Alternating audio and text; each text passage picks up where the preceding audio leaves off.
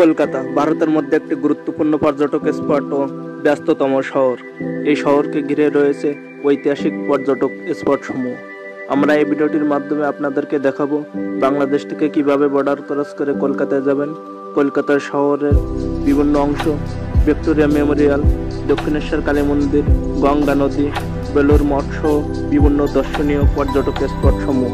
তাই যারা কলকাতায় যাওয়ার কথা ভাবছেন এবং যারা কলকাতা শহর এখনো দেখেননি তাদের জন্য হতে যাচ্ছে একটি গুরুত্বপূর্ণ ভিডিও। চলুন তাহলে ভিডিওটি শুরু করা যাক।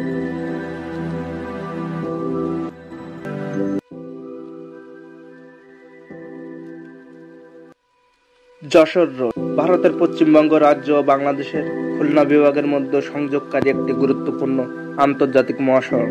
এই সড়কটি কলকাতার শ্যামবাজার থেকে বাংলাদেশের যশোর শহর পর্যন্ত বিস্তৃত। আজকে এই ভিডিওটির মাধ্যমে আমি আপনাদেরকে দেখাচ্ছি যশোর থেকে কলকাতায় কিভাবে যাবেন, কিভাবে বেনাপোল বর্ডার ক্রস করবেন, গাড়ি ভাড়া, ভ্রমণ কর সহ সকল গুরুত্বপূর্ণ ইনফরমেশন। তাই যারা ইন্ডিয়ায় যাওয়ার কথা ভাবছেন তাদের জন্য হতে যাচ্ছে একটি গুরুত্বপূর্ণ ভিডিও। চলুন তাহলে ভিডিওটি শুরু করা যাক।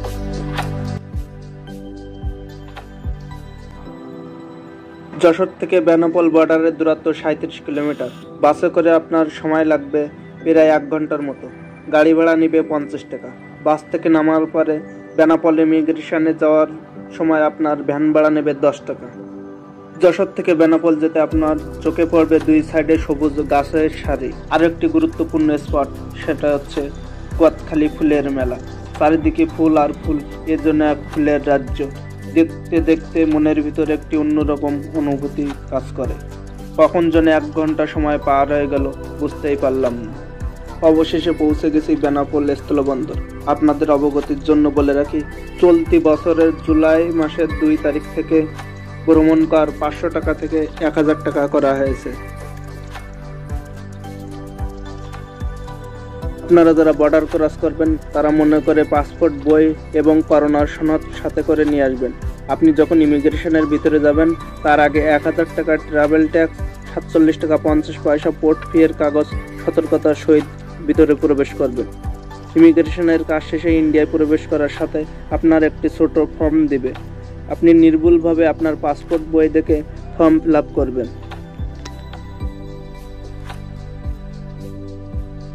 ইন্ডিয়া আসার পরে যে সমস্যাটা দেখা দেয় সেটা হচ্ছে সিমের সমস্যা। আমি এখন সিম কেনার জন্য আসছি। আমাদের পাসপোর্ট, বই দেখেন, এই যে পাসপোর্ট, বই, এই বই দেখায় কিন্তু একটা সিম নেব। এই যে দোকান থেকে আপনারা কিন্তু বর্ডারের পাশে কিন্তু সিম কিনতে পারবেন, কোনো সমস্যা নেই।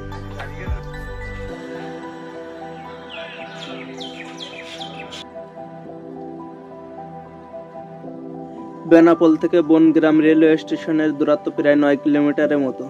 সময় লাগবে 25 থেকে 30 মিনিটের মতো। ভাড়া নিবে 50 রুপি। এই সড়কটি কলকাতার শ্যামবাজার থেকে বাংলাদেশের যশোর শহর পর্যন্ত বিস্তৃত। এই সড়ক পথটি প্রায় 128 কিলোমিটার দীর্ঘ। এই সড়কের দমদম থেকে বারাসাত পর্যন্ত অংশ 12 নম্বর জাতীয় সড়ক, বারাসাত থেকে বনগাঁর নিকট পেট্রোপোল সীমান্ত পর্যন্ত অংশ 112 নম্বর জাতীয় সড়ক এবং বেনাপোল থেকে যশোর শহর দড়াটানা পর্যন্ত অংশ জাতীয় মহাসড়ক EN 706 এর অন্তর্ভুক্ত। 25 থেকে 30 মিনিট জার্নি করার পরে পৌঁছে গেছি বনগাঁ রেলওয়ে স্টেশনে। আপনারা দেখতে পাচ্ছেন বনগাঁ জংশনের টিকিট কাউন্টার। বনগাঁ থেকে ট্রেনে শিয়ালদা পর্যন্ত টিকিট ভাড়া নেবে 20 রুপি।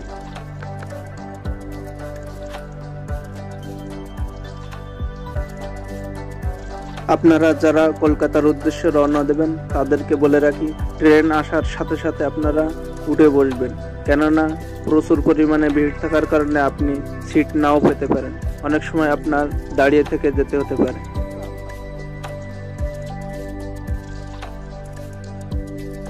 বনগাঁ হতে প্রতি 30 মিনিট পর পর ট্রেন ছেড়ে দেয় শিয়ালদার উদ্দেশ্যে। অতএব আপনাদের ট্রেন এবং টিকিট নিয়ে চিন্তার কোনো কারণ নেই। দীর্ঘ 1.5 থেকে 2 ঘন্টা জার্নি শেষে পৌঁছে গেছি শিয়ালদা স্টেশনে। শিয়ালদা হতে park street, new market, MG road যাওয়া যাবে। লোকাল বাসে করে ভাড়া নেবে 6 রুপি। শিয়ালদা স্টেশনে মেন গেট দিয়ে বের হয়ে বিগ বাজারের সামনে রাস্তার বিপরীত পাশে দাঁড়ালেই মিনিটে মিনিটে লোকাল বাস পাওয়া যাবে আপনার গন্তব্যস্থানে পৌঁছানোর জন্য।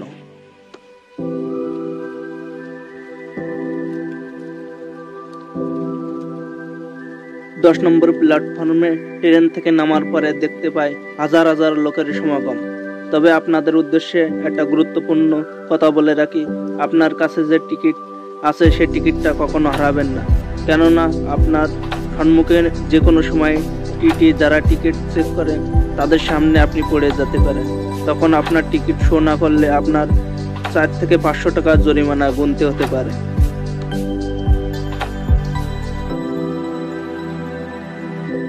অবশেষে পৌঁছে গেছি শিয়ালদা। আপনারা এখন দেখতে পাচ্ছেন শিয়ালদা স্টেশনের মেন গেটের সামনের অংশ।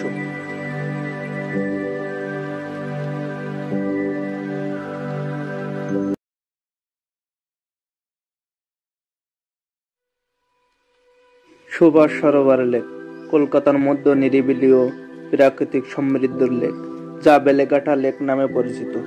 একদিকে নারকেলডাঙ্গা রোড, অন্যদিকে ইস্টার্ন বাইপাস এর মধ্য দিয়ে বয়ে চলা।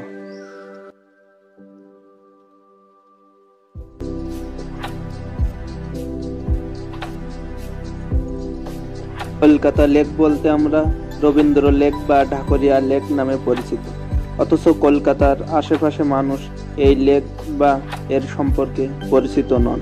প্রায় 73 একর জায়গা জুড়ে বিস্তারিত এই সরোবর একটি শান্ত সরোবর নামে পরিচিত। আমরা এখন যাচ্ছি সুভাষ সরোবর লেকে। আমার পিছনের সাইডে যে মেন গেট দেখতে পাচ্ছেন সুভাষ সরোবর লেক, এটা কিন্তু কলকাতার ভিতরে। আমরা এখন ভিতরে যাব, ভিতরের পরিবেশটা কেমন সেটা দেখবো এবং আপনাদেরকে দেখানোর চেষ্টা করব। চলুন তাহলে যাওয়া যাক।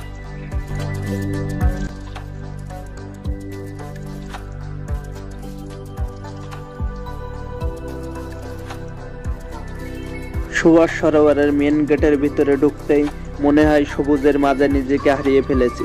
চারিদিকে দৃষ্টি নন্দিত গাছপালা, সবুজ বাগিচা, মনে হয় কবির তুলিতে অঙ্কিত এক প্রাকৃতিক অফ্রান্ত ভান্ডার, যা কল্পনার জগৎকেও হার মানায়।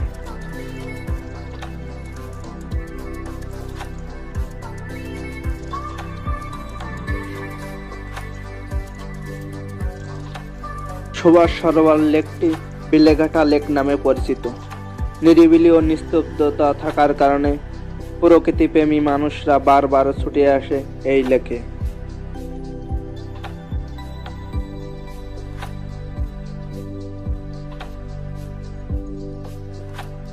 সুভাষ সরোবর লেকের ভিতরে আসলে আপনি নানা রকম গাছের সাথে পরিচিত হতে পারবেন, যা কিনা শতাব্দী প্রাচীন।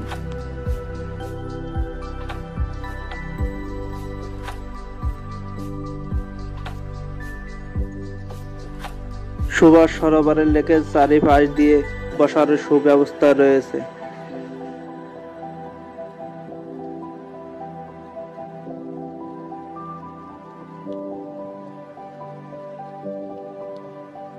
প্রায় 73 একর জায়গা জুড়ে বিস্তৃত এই বেলেঘাটা লেকটি সবসময় শান্ত শিষ্ট থাকে।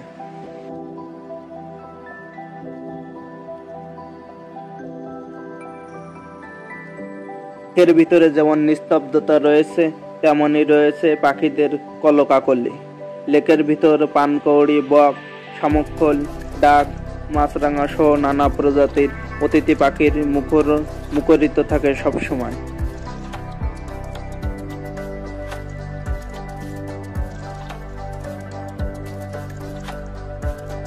তাছাড়া লেকে রয়েছে বড় বড় রুই, কাতলা, মৃগেল সহ নানা ধরনের বড় বড় মাছ।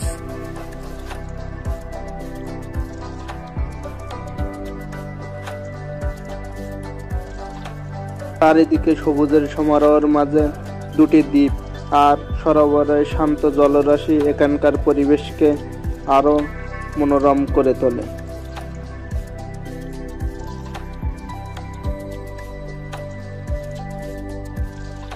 শুধু অতিথি পাখিই নয়, ঘুঘু, শালিক, কবুতর, টিয়া, কাক, চড়ুই সহ নানা প্রজাতির পাখির আবাসস্থল এখানে।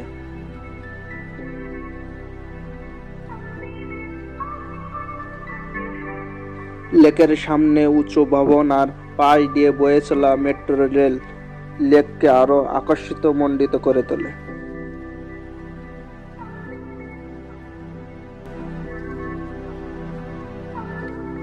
ঝিলিমিলি রোদ, মৃদু বাতাস, চারিদিকে সবুজে মোড়ানো গাছের সারি, বেলেঘাটা লেক যেন প্রাকৃতিক সাজানো অফুরন্ত ভান্ডার।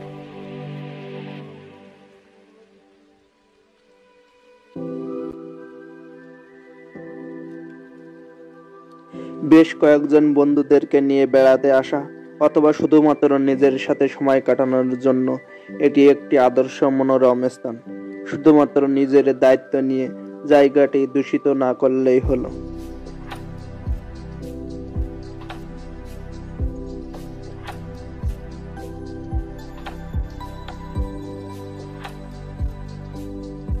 লেকের ভিতরে সবথেকে উঁচু স্থানে দাঁড়ালে মনে হবে চারিদিকে সবুজের সমারোহের মাঝে দুটি দ্বীপ আর সমারোহের শান্ত জলরাশি এখানকার পরিবেশকে বড় মনোরম করে তোলে, যেন প্রাকৃতিক এক অফুরন্ত ভালোবাসা। ক্রীড়া দপ্তর সুভাষ সরোবর সুইমিং পুলের সামনে রয়েছে শিশুদের জন্য বিনোদনমূলক পার্ক, শিশু উদ্যান।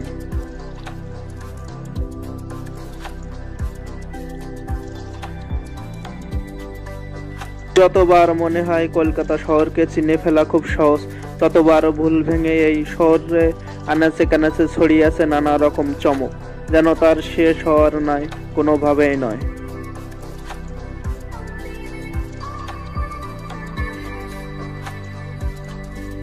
শিশু উদ্যানের ভেতরে গিয়ে আপনারা দেখতে পাবেন শিশুদের জন্য বিভিন্ন ধরনের খেলনা সামগ্রী, যা শিশুদের মানসিক বিকাশ ঘটাতে সহায়তা করে।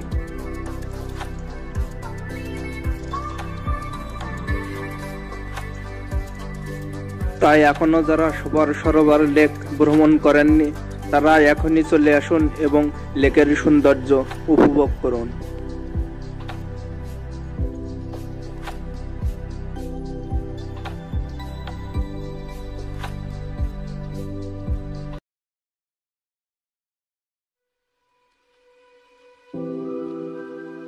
ভিক্টোরিয়া মেমোরিয়াল হল বা ভিক্টোরিয়া স্মৃতিসৌধ পশ্চিমবঙ্গের কলকাতায় অবস্থিত রানী ভিক্টোরিয়ার একটি স্মৃতিসৌধ। স্মৃতিসৌধটি বর্তমানে জাতীয় প্রদর্শনীশালা, জাদুঘর এবং কলকাতার অন্যতম গুরুত্বপূর্ণ পর্যটক আকর্ষণ হিসাবে পরিচিত। এই ভিডিওটির মাধ্যমে আপনাদেরকে দেখাবো ভিক্টোরিয়া মেমোরিয়ালের আসল সৌন্দর্য। চলুন তাহলে ঘুরে আসা যাক। মেমোরিয়ালের আসল সৌন্দর্য দেখার জন্য 30 টাকার টিকিট কেটে আমরা ঢুকে পড়ি ভিক্টোরিয়া মেমোরিয়ালের ভিতরে। আপনাদের অবগতির জন্য অবশ্যই বলে রাখি, টিকিট আপনারা কেউ হারাবেন না, কেননা ভিতরের সৌন্দর্য দেখার জন্য আপনাদেরকে টিকিট শো করতে হবে।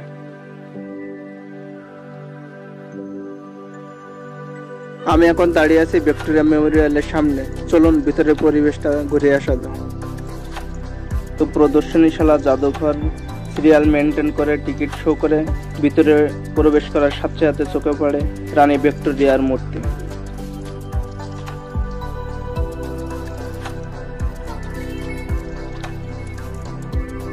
ভিক্টোরিয়া মেমোরিয়ালের আসল সৌন্দর্য উপভোগ করার জন্য এখানে কিন্তু হাজার হাজার পর্যটক তারা কিন্তু ভিড় করেছেন। গড়া শ্বেত পাথরের তৈরি কিন্তু এই ভিক্টোরিয়া মেমোরিয়াল বর্তমানে কলকাতার অন্যতম গুরুত্বপূর্ণ পর্যটক স্পট হিসেবে কিন্তু পরিচিত এই ভিক্টোরিয়া মেমোরিয়াল।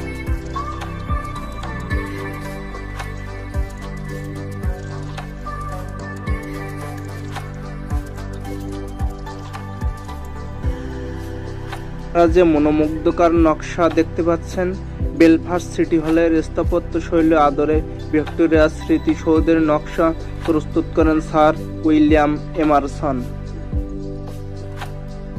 এত সুন্দর অবকাঠামো সত্যি মনোমুগ্ধকর। আপনিও জানতে চাইবেন যে অবকাঠামোর রহস্য কি। ভিক্টোরিয়া স্মৃতিসৌধের উত্তর দিকে অবস্থিত কুইন্সওয়ে, ডাইন্স ফাউন্টেন, তারপর বিস্তৃত ব্রিগেড প্যারেড ময়দান, দক্ষিণে আশ্চর্য জগদীশ চন্দ্র বোস রোড এবং তারপর IPZMR এবং SIMS হাসপাতাল, পূর্বে কলকাতার বিখ্যাত Saint Paul's cathedral, MP Birla, তারামণ্ডল academy of fine arts এবং রবীন্দ্র সদন, আর পশ্চিমে কলকাতা রেসকোর্স ময়দান। স্মৃতিসৌধ ভবনের উত্তর এবং দক্ষিণে দুই দিকেই বিশাল ফটক। উত্তর ফটক থেকে ভবন পর্যন্ত চওড়া রাস্তার দুই দিকে দুই প্রকাণ্ড জলাধার একাধারে পরিবেশের ভারসাম্য রক্ষা করে এবং সঙ্গে সঙ্গে পরিদর্শনের মনোরম শোভাবর্ধন করে, যে দৃশ্য চাক্ষুষ করে অথবা লেন্স বন্দি করে সব বয়সের প্রেমিক প্রেমিকারাই।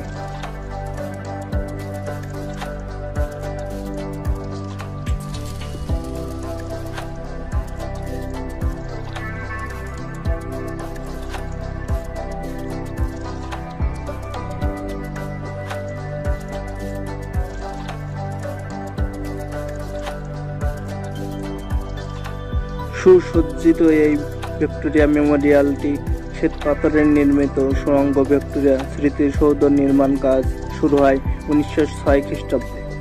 সৌধটি উদ্বোধন হয় 1921 খ্রিস্টাব্দে। সৌধের সর্বোচ্চ গম্বুজের বিউগল বিরোধী বিজয়ী দুটি হল একটি কালো ব্রোঞ্জ মূর্তি রয়েছে।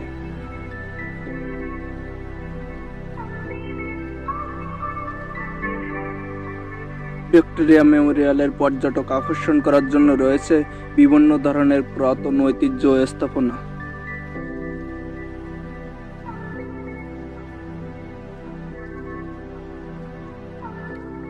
প্রতিটা রুমের ভিতরে শিল্পীদের নিখুঁত আদরে গড়া এক একটি রুম যেন এক একটি সৌন্দর্যের প্রতিচ্ছবি।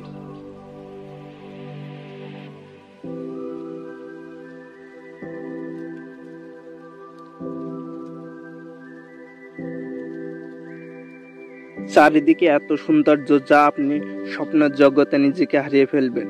কখন বুঝে আপনার সময় শেষ হয়ে যাবে আপনি নিজেও বুঝতে পারবেন না।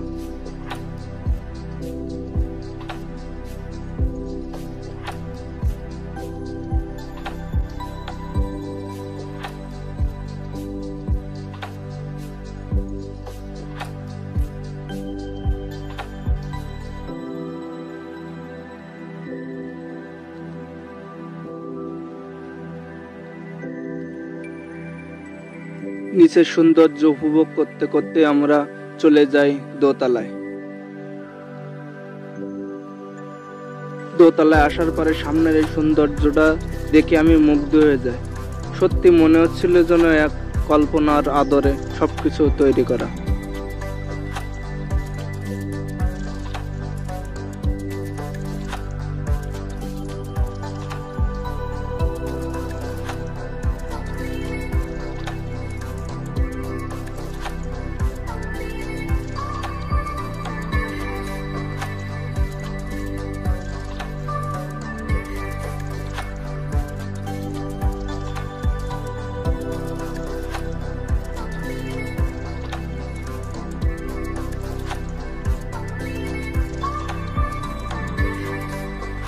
দোতলায় আসার পরে দেখতে পেলাম স্যাটেলাইট মিউজিয়াম এবং যে সকল অস্ত্র দিয়ে তখনকার সময় যুদ্ধ হয়েছিল সেই সকল অস্ত্র কিন্তু এখানে রাখা হয়েছে। আপনারা দেখতে পাচ্ছেন তৎকালীন সময়ে যে দেশি বিদেশি বন্দুক বা রিভলভার এবং গুলি এই সকল অস্ত্র দিয়ে কিন্তু তখন যুদ্ধ হয়েছিল, সেই সকল অস্ত্রগুলো কিন্তু স্মৃতি হিসাবে এখানে সংরক্ষণ করা হয়েছে।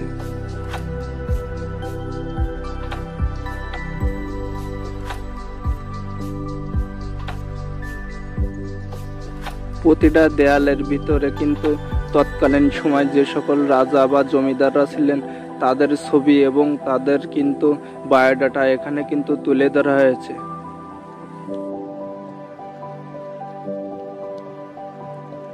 আপনারা দেখতে পাচ্ছেন এখানে কিন্তু হাজার হাজার দর্শনার্থী তারা কিন্তু ভিক্টোরিয়া মেমোরিয়ালের ভিতরে সৌন্দর্য উপভোগ করার জন্য এখানে প্রবেশ করেছেন এবং তারা ভিক্টোরিয়ার ভিতরে সৌন্দর্য উপভোগ করছেন, সাথে সাথে তারা কিন্তু তাদের কাছে মোবাইল দিয়ে কিন্তু ভিডিও করে রাখছেন এবং ছবি তুলে রাখছেন স্মৃতি হিসাবে ধরে রাখার জন্য।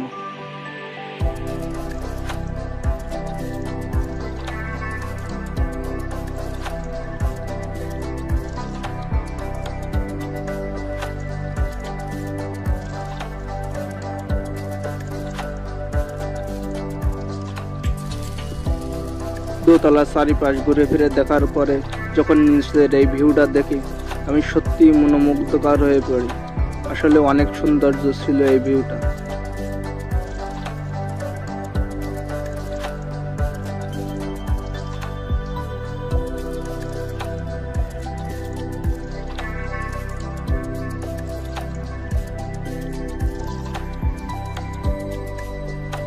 ভিক্টোরিয়া মেমোরিয়ালের ভিতরটা দেখার পরে এবার পালা বাইরের পরিবেশটা দেখার। বাইরের পরিবেশটা দেখার জন্য নিচে নামার সাথে সাথে সামনে পড়ে যায় বিশাল বড় এক কামান।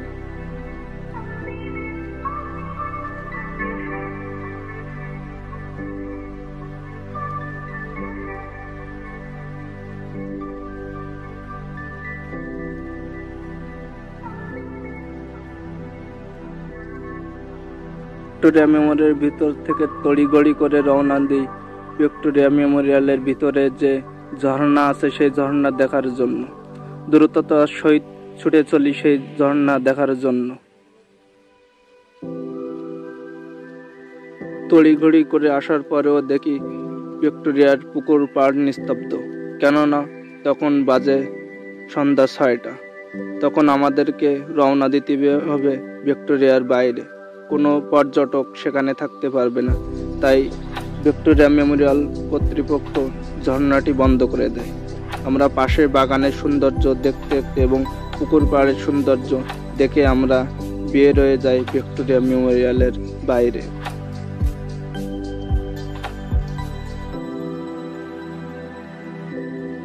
সারাদিনের রৌদ্র ছোটাছুটির পরে পুকুর পাড়ের বাতাস মনকে একটু প্রশান্তি এনে দেয়।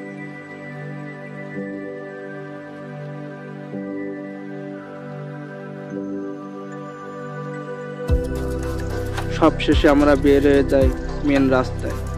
হলুদ রঙের ট্যাক্সিগুলো আমাদের জন্য দাঁড়িয়ে থাকে, আর রাস্তার ওপারে রয়েছে ঘোড়ার গাড়ি।